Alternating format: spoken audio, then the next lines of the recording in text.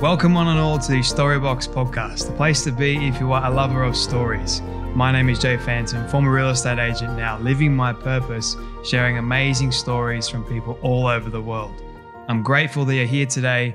Now let's journey into the Storybox together and hear more about whose story will be unboxed today. Well, everybody, welcome back to Storybox podcast today. My friends, I am delighted to welcome a multi-platinum pop star. Many of you will be familiar with. Her name is Brooke. Now, for those of you that are living under a rock and don't know who Brooke is, Ali just created or released her debut memoir, Finding Your Harmony. And that gives a little bit of a hint of where Ali is from. Ali is an American singer. She's the former member of the girl group Fifth Harmony. She broke free of the group and began to establish herself in her own career in 2017 as a solo artist. She featured on Lost Kings, Look at Us Now with rapper ASAP Fergie. Ferg, if you guys know who that is. She also released the single Perfect, which is one of my all-time favorite songs. I just have to say that. Right now with DJ Topic in January of 2018. You've been in my ears for such a long time and also in the ears of many other people. Ali, it's an absolute pleasure and delight to welcome you to the Storybox podcast today. Oh, thank you so much. That was such a sweet intro. It made me feel so nice. So thank you. And I'm honored that Perfect is one of your favorite records. How cool. I always loved that song and the message of it. So I'm happy that you did too. Thank you. It's a powerful song. I just have to say that. And speaking about powerful music, we were just speaking about one of our favorite artists before, Frank Sinatra. So we have already connected on such a deep level just to begin with. He's in my, for those who can't see, he's in my TV screen behind me right now. So that's how we connected on that. I love listening to Frank all the time. He's one of my biggest heroes in life. And it just so happens he's yours too. It's so cool. It's a small world. It really is. Ali, I'm really looking forward to this. Before we dive into your backstory and how you got started doing all this amazing stuff, I have one question that I love asking all my guests, which is, what does success look like to you? Oh my gosh. It's funny because I had a certain picture of it in my mind when I was 12 years old, in pursuit of a dream. And then actually on the other side, it's so different.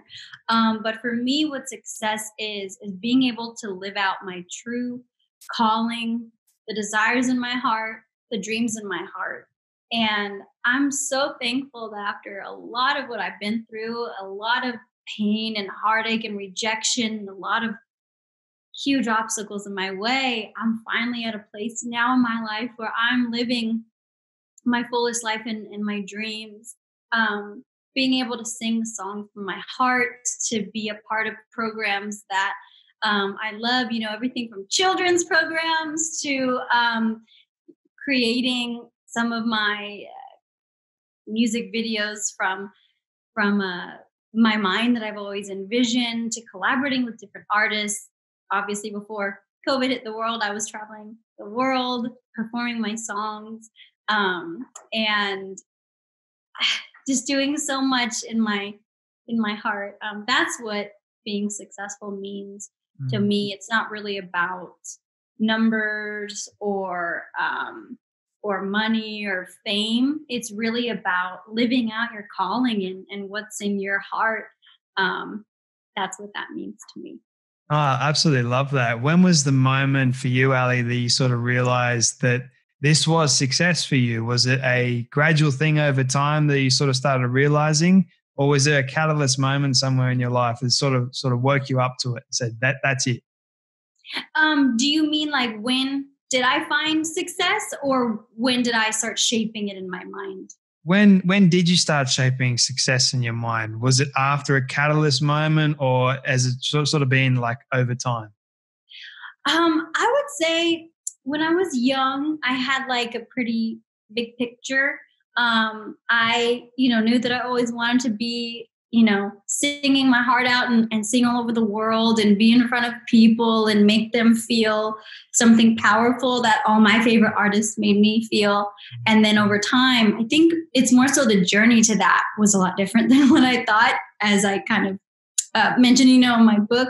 But the first time that I really kind of got the first taste of success was on X Factor and in Fifth Harmony.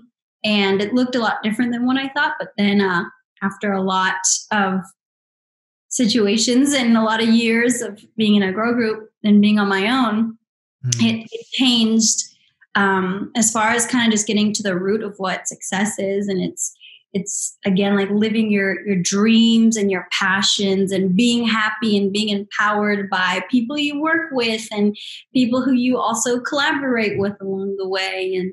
And being able to try, a lot of different things too, trial and error, and have fun and, be silly and be free and know when to be serious and in control. I'm not sure if that makes sense, but yeah, I didn't mean to jump over. It completely does. And I can't wait to actually dive into your book in a moment, but I'm curious about how you grew up. Like, what were some of the things, the lessons that you learned? Who did you want to be when you grew up? You mentioned that you wanted to be singing your heart out on being in front of people. Where did that come from? Well, growing up, so I grew up in a city called San Antonio in Texas. And my family and I are super tight-knit. We're this Mexican-American family. I have my parents and my older brother. And then besides them, I have all my cousins and, my aunts and uncles. And we're really loud and fun and rambunctious and full of life and energy and a lot of love to give. So that really rooted me at such a young age. And growing up in a city that also celebrates our Mexican-American heritage was so important because it gave me that sense of dreaming big and knowing that it was possible. And we celebrated so much of our culture and so many different artists. But one of the artists that shined the brightest for me was a singer called Selena.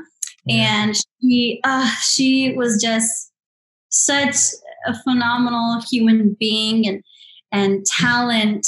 And, me watching her videos at a young age, watching her movie nonstop since I was a little girl, singing and dancing to her music. That's what really shaped me and influenced me. And seeing someone who looked like me, who was Mexican-American, who was from Texas, all these things made me believe that, hey, maybe I could go out there and achieve my dreams too. So that was so super important. Having that in my family was so rooted in faith as well. And all those things combined really allowed me to be who I wanted to be. And I had the most amazing parents to always support and encourage my dreams. And my brother too, my brother always encouraged me, but also my parents encouraged him as well to go after what his heart wanted. So that was imperative. And I'm so thankful for my childhood and my family. That's something that'll always be so close to me. We're unbreakable. I love that. What was one of the biggest lessons that your mother or father taught you growing up that you hold dear to your heart to this day? Not being afraid to be, I know this sounds, you hear it all the time, but it really rung true to me, is to be myself. At a young age, I struggled a lot with insecurity and feeling like I belonged. I talk about it in my book. There was one moment where I went to Hollywood at a young age with my parents, 12 years old, and I was so excited. I had, rose-colored glasses, kind of thinking, oh my gosh, everybody is fun there and kind and loving, just like, my family or just like people are in my hometown. And once I go to LA, that means you're it. You kind of just make it. This was very naive. And then I went to LA and that wasn't the case. People, at the time weren't very nice. It was very competitive. I was really one of the only Mexican American young girls. I didn't look like everybody else. And, everybody they were in movies and film, and they had all these friends, and I only had my mom. And at a young age, that bubble kind of being popped was really hard, on me and my confidence. And there was a moment where it all got to be too much for me, where I had my mom and I were in our little tiny apartment and struggling to kind of make it. And I just broke down and I said, Mom, I'll never be like these girls. I'll never be cool enough or pretty enough or good enough. And I'll never be enough. And I just started crying, and my mom cried with me, and she cried. We both cried. We cried to sleep. If that makes sense, where we just cried until we fell asleep.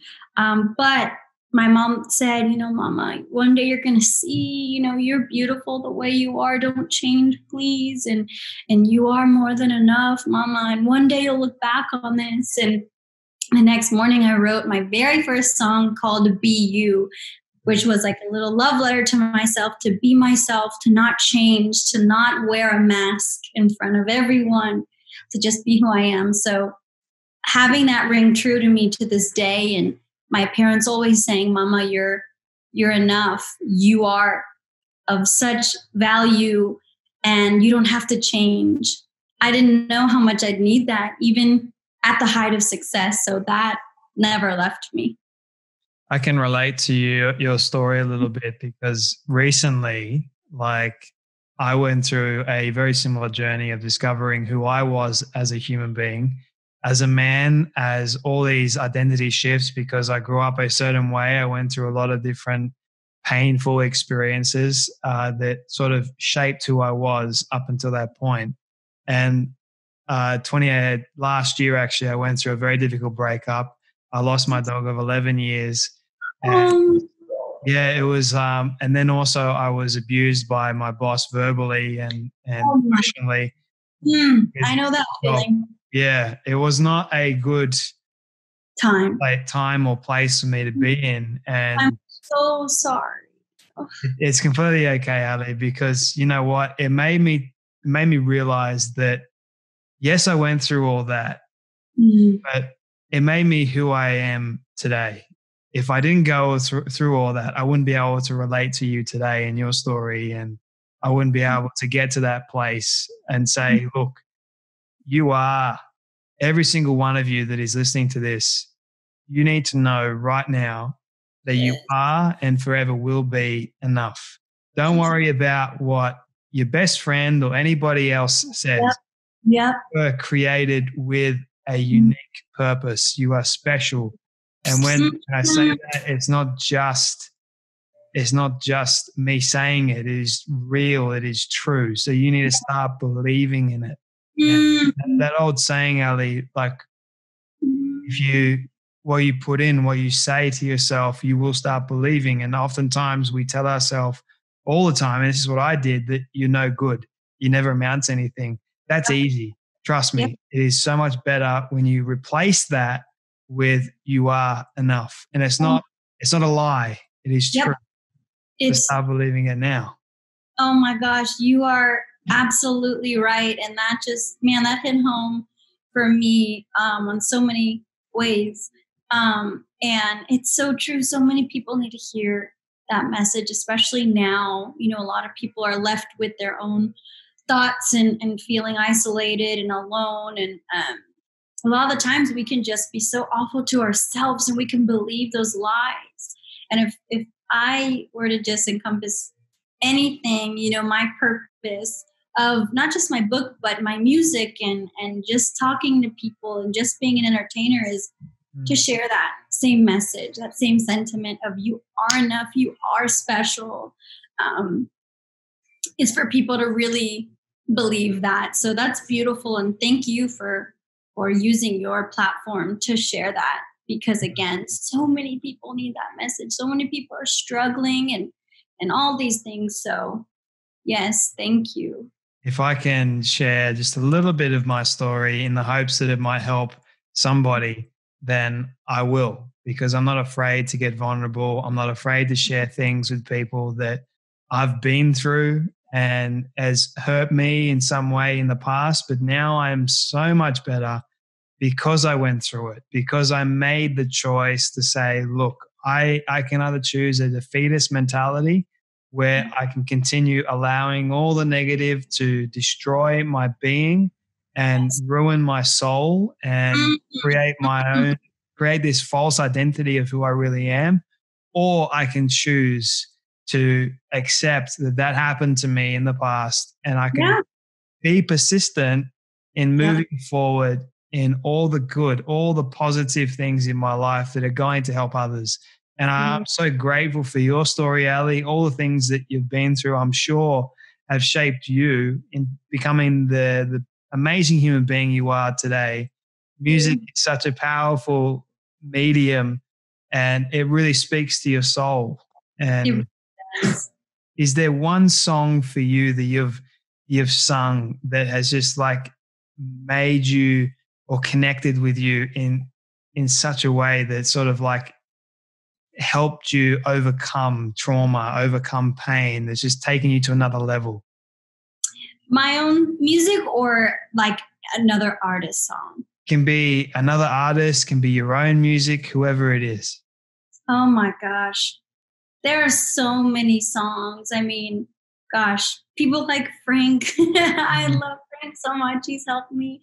Um, Artists like Dolly Parton and Celine Dion. Yes. Man, they've helped me get through so much. There's this song that reminds me of my grandpa who's no longer here called Because You Loved Me by Celine Dion. That song just makes me so emotional and it's beautiful. It's really a beautiful song. Gosh, I love Whitney Houston. I love The Greatest Love of All by her. That one is so powerful. Gosh, there's so many songs. It's so hard to choose. What's the song that you're most proud of that you've either sung, written, and shared with the world? Oh, Perfect is definitely one of them because of its message. The message of self-love and accepting yourself. I struggled a lot with insecurity and with accepting who I was and everything about me, and being able to put out that song and have it resonate with so many people was so wonderful and very special. A lot of my fans felt the same way. You know, they struggled with having an identity or fitting in, and that song made them feel enough and made them feel perfect. It's called Perfect. And I love that song. I'm so proud.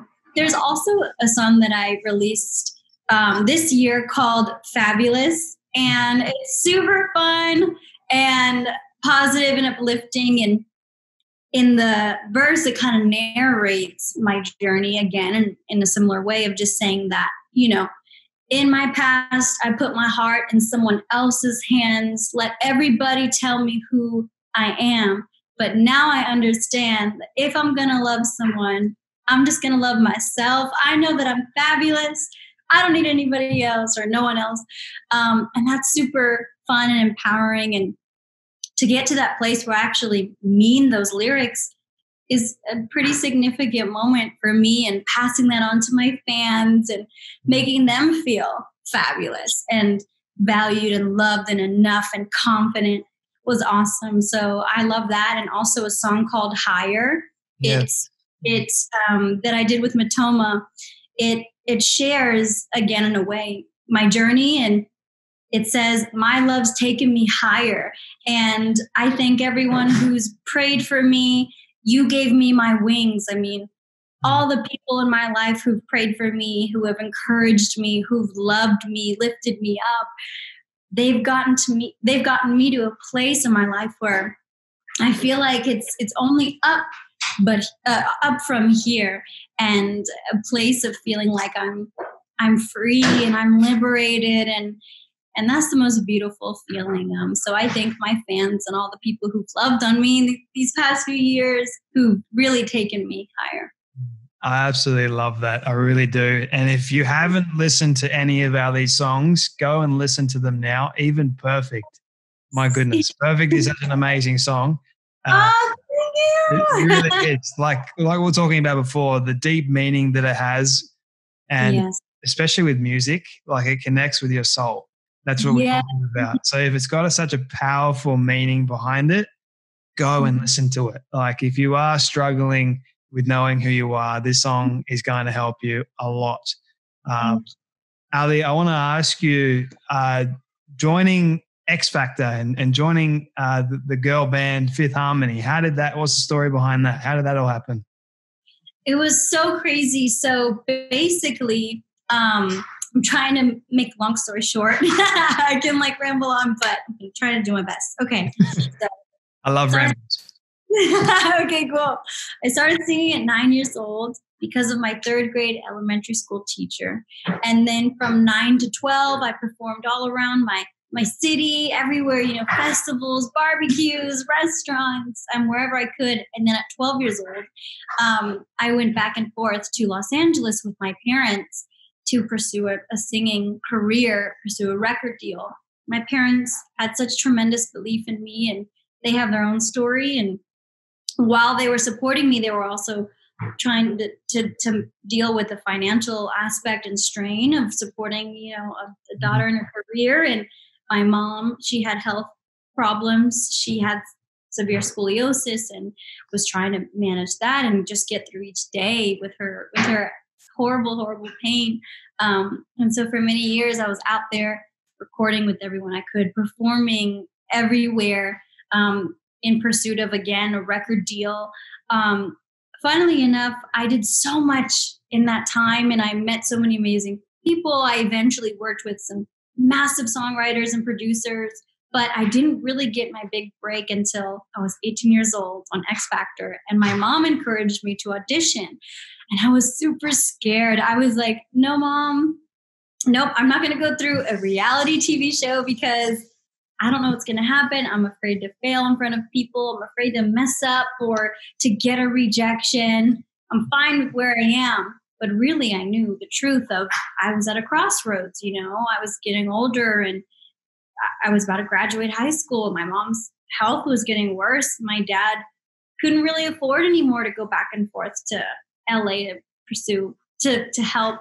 So we were kind of all at a standstill. We never were going to give up ever, but it was definitely a struggling time of being like, what's next, Lord, And so after a lot of conversations and a lot of convincing, my mom finally convinced me and I submitted my audition online. And once I did, I remember I was so frustrated. I kept recording it over and over again. And then I just said this prayer and I said, you know what, God, I don't want to do this. I don't, so please close the door by all means. But then I was like, if it's your will, then open the door. I trust you and you know what's best for me. And then I hit send and then bam, 6 days later, I got an email saying you made it to the live auditions in Austin, Texas in front of all the judges and you made it. And my mind was blown. And again, there's so much detail that I'm missing because I'm trying to tell the short version, but from 12 years old to 18, so much, work and sacrifices being made to again get discovered. And then at 18, when I got my big break, it was like, whoa, even though I didn't want to do this, I wanted to do it when I got that email. And then it changed my life. I went on X Factor and I got eliminated as a solo artist. Thought my dreams were over, completely devastated. They caught all my tears on camera, of course. And then they called me back and they formed me in a girl group called Fifth Harmony. And the rest is history. It's pretty insane how it all happened. Wow. One thing that I do want to ask you out of all of that is you mentioned God. Now, I'm personally a Christian. I'm a man of faith. That's amazing. I'm a Christian you never know. I always want to be respectful and careful, but also own who I am too, and not be a bitch. That's awesome. Wow. Unashamed. I love that. And yes. Is that a Bible on your coffee table? It is. This is from a friend of mine. It has my name on it. Wow. And yeah, it's so cool. I actually was given this year, and I never had my own personalized Bible like this. So it was really, really touching.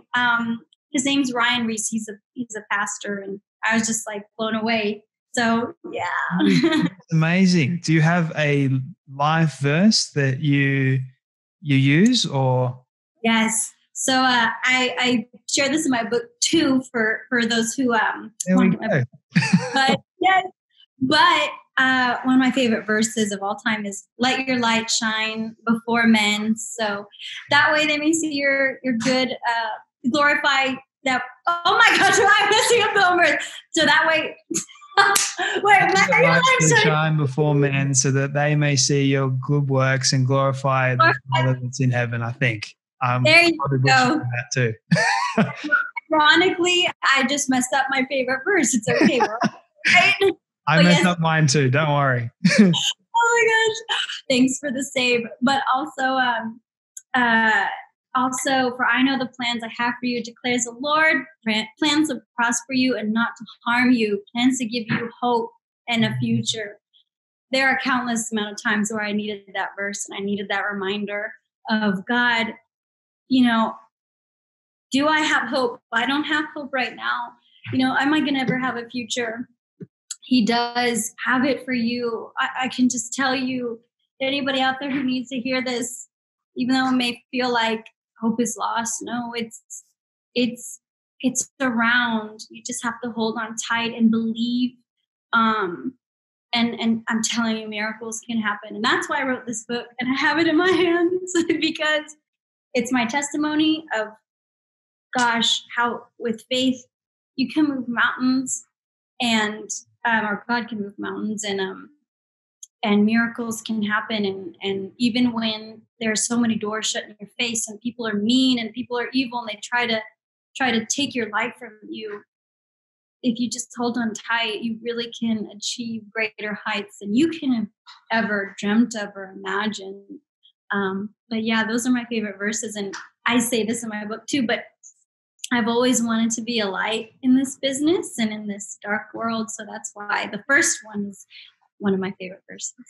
I love that. And the hope part and the faith part, there's a story that I heard growing up, which is so powerful. Like, faith can move mountains. Literally it can. And it reminds me of the story of a little girl. She was in an orphanage. She was an orphan. And she lived by a mountain. It was actually an active volcano.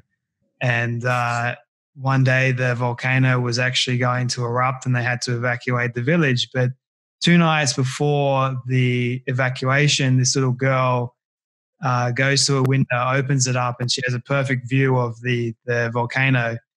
And this is the part that I love the most. The faith, the grain of a mustard seed. She prays a simple prayer and she closes the window. She believed that God would move the mountain, literally move the entire mountain. And she wakes up the next morning and the mountain is no longer there. Oh my gosh. Some kind of natural event happened overnight. I think there was an earthquake and they were able to actually stay there.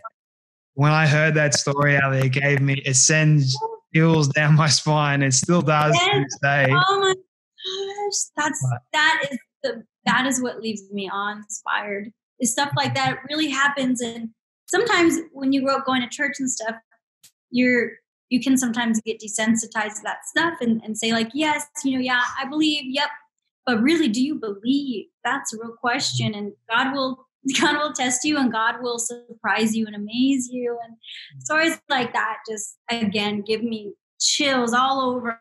And it's just so, gosh, it's a testament to who God is and what he can do and what faith can do. Even a little mustard seed. That is phenomenal. I promise we will get to your book in a moment because No, it's okay. we're already here. We're getting there. But This is one perfect.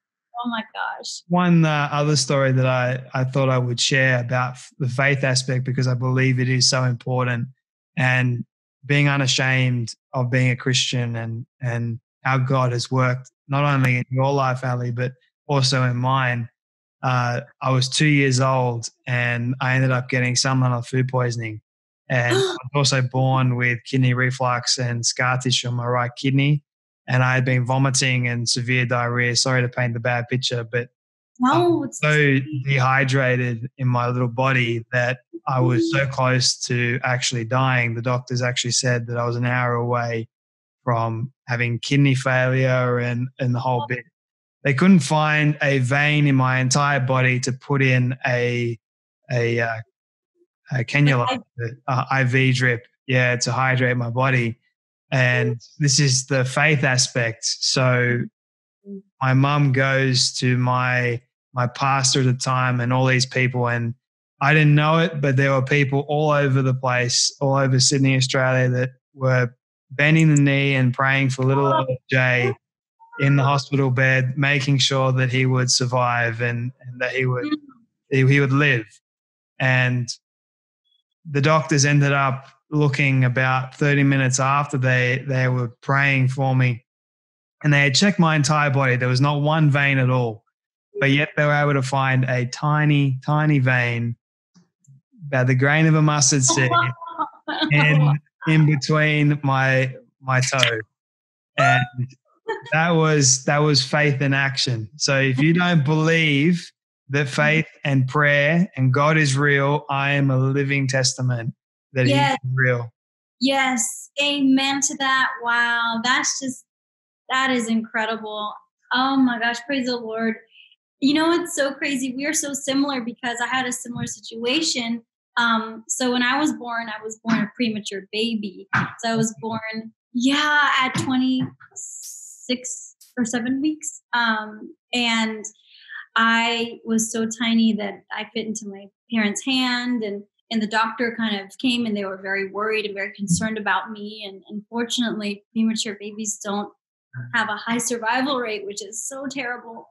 So they were praying, and pretty soon the whole world, or a lot of the world was praying for me, and I made it through. And the doctor said, "Oh, she's going to have all these disabilities and problems growing up, but I don't have one. Praise God. Maybe just sensitive hearing, but if that's it, I'll take it."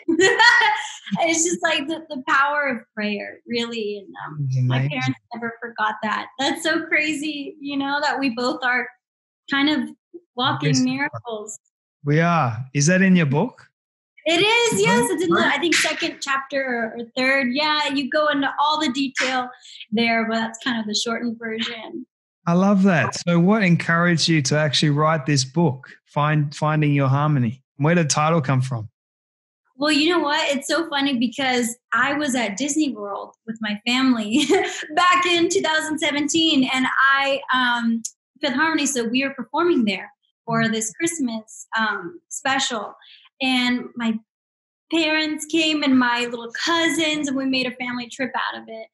It was so magical. And, I was working on my book at this time, and I was like, title.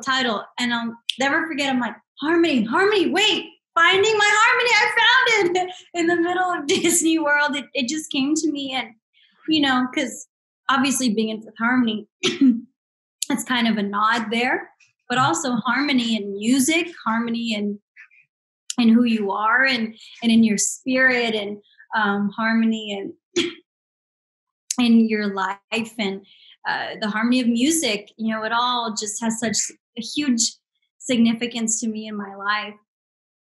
So that's where the title came from, Disney World. Disney World, where all great ideas come from. Inspiration, right? Like it's a magical place. I've heard. I've never been there, but I need to go. Yeah. You have to go. Oh my gosh, it really is so magical and so much fun. It's my favorite place on earth. One of them for sure. Besides, my family and home. It is awesome. So one day you're going to go and you have to tell me how it is. I will. I'll make sure I do that. Ali, I'm curious about, okay, is this in the book? Is it like you describing or sharing why you decided to leave Fifth Harmony and go on your own pursuit? And yeah. Yes. So what happened was, it's kind of funny, but I was the last on board with Harmony kind of moving on. So, the rest of the girls felt like, it was time to move on. And I was like, no, we have so much left to do. There's so many more, dreams for us in my heart. And, but there was a lot of factors, and it was a lot harder to kind of make our own music and to carry forward than we had thought. And I had to respect the group decision, that everybody wanted to move on, and I had to accept that and move on.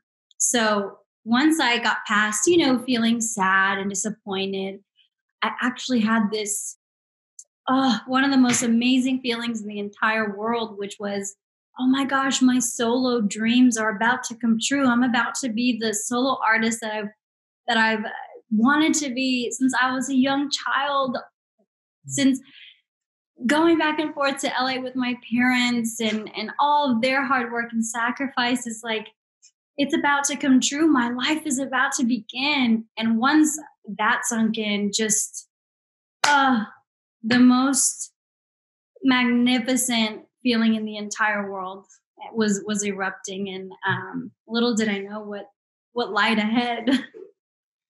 Absolutely. And I mean, look at your career trajectory after you left the group. You got I would assume it's best-selling. Is it a best-selling book now?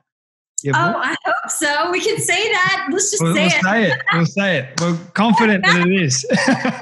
I love it. Amazon and stuff. So yeah, why not? Well, I'm saying that it's going to be a best-selling book because I believe in it. I believe in you, Ali, and your talent.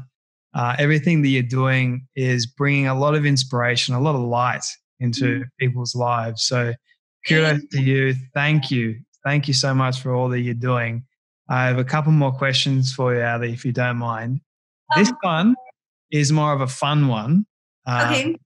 What is the weirdest food combination you've ever tried? Oh, that's a good one. Dang. What is, I don't know if it's weird, but like it's not up my alley. I'm not very adventurous. No pun intended. I'm not very adventurous when it comes to food. So one time I tried, it was, I think, like fried octopus with some like, I think it was like peanut butter or something at this fancy restaurant. And I was like, I'm not going to like it. But my friends around me were like, no, try it. I'm like, I don't like, octopus and seafood like that. That doesn't seem like I would like it. But then I tried it and it was so good. I would totally have it again. So my lesson there is to just try things because you don't know if you're going to like them or not. I love it. What about you? What was a strange combination? For me, I have many, many strange combinations of food. Trust me, I'm not that adventurous, but I will sort of try one food that I love with another food that I also love. Ooh, interesting. Okay. So the other day, I was actually eating. I have this weird combination that I concoct every morning. It's like this fitness yogurt with peanut butter, and I mix that together, which is like the staple. Yeah. And then the other day, I had that all mixed together, and I was eating like a lolly, like candy, and yeah, like. The natural, those like little jelly babies and all that sort of stuff. I don't know if you've seen jelly beans? Yeah, jelly beans. Yeah. So I had a mouthful of that. Okay. And I couldn't wait to finish it so I could eat my yogurt. So I decided to eat everything together.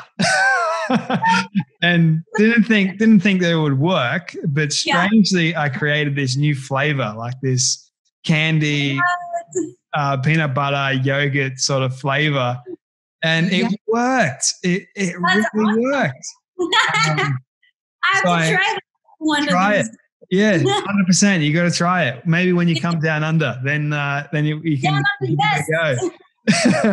No, I've been to Australia, I think, twice? I never went on my own, but I went in Fifth Harmony, and it's an awesome place. I miss it. It is really beautiful. You can say that Sydney is your favorite state. I do love Sydney so much. Is that where Sydney Harbour, right? Sydney Harbour, the Opera House, the bridge, and some of the best food places. Oh, food is my love language. So anytime I get a food, that's the best part of traveling, in my opinion. Oh, okay. Well, when you come down under, I'll make sure to treat you and your family to some of the best places here that I know the owners of, and I can vouch for them. So I would love that. Count me in. That is so sweet of you. Thank you so much. I cannot wait for that day. I totally miss traveling abroad, and definitely miss Australia. So I can't wait. I was going to travel this year myself, because believe it or not, I've never been on a plane, and yes, it's probably shocking, but you've never been on a plane? No, I'm 24 and I've never been on a plane. So I cannot believe that. Well, you know what? You have a similar story to Carrie Underwood. She didn't get on a plane until her Idol audition. So you're not alone in being like a little older and not being on a plane. That is crazy. Hold on. Okay. Awesome. That is an awesome fact. Yes. We need to document this. Whenever you go and travel, you have to just show everybody and let me know what you think. What is the first place you're going to travel to? Do you know yet? Well, I have a lot of friends of mine in the States, and I have a new friend of mine in ULE in the States, in LA. So there's a lot of places that I do want to go to, but Miami is one of my spots because I'm a huge Miami Heat fan. Like basketball. Nice. Yeah. Okay. Yeah. I love Miami. There's a lot of fun Miami stories in my book. Oh, okay. My second last question for you, I want to be mindful of your time, but if people were to, say, get this book and they open it up to a page, what page would you recommend they open up that would, I guess, give them the most information, give them the most challenge, that sort of thing, if that makes sense? Oh my gosh.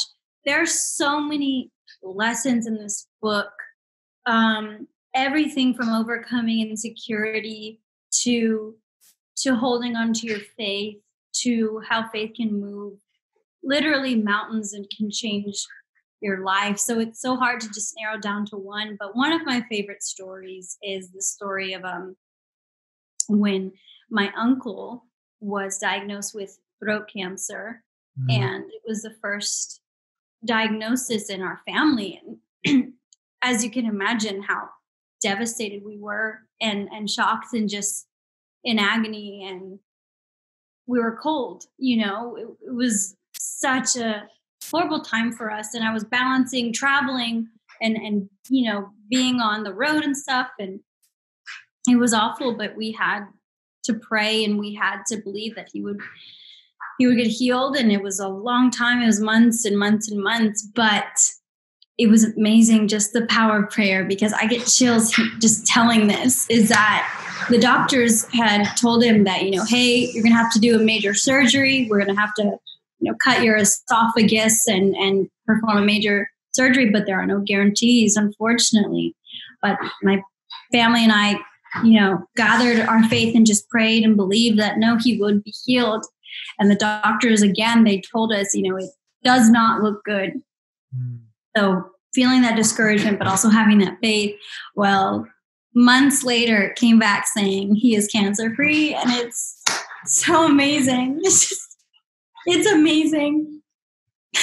And he's still cancer-free and healed to this day. And it's beautiful what prayer can do and what God can do. And sometimes you don't understand why things happen, especially to your loved ones and to good people, but there's always a hope on the other side, and God's right there with you in your agony and in your pain, and miracles can happen. And sometimes they don't always happen the way we want, but just knowing God is there for you and with you and you're not alone is the most incredible thing.